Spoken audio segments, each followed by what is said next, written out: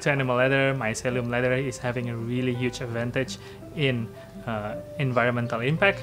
For example, we consume less water, we don't have to kill animal, we can do vertical farming, so we can save some space, and it also emits a really less carbon emission.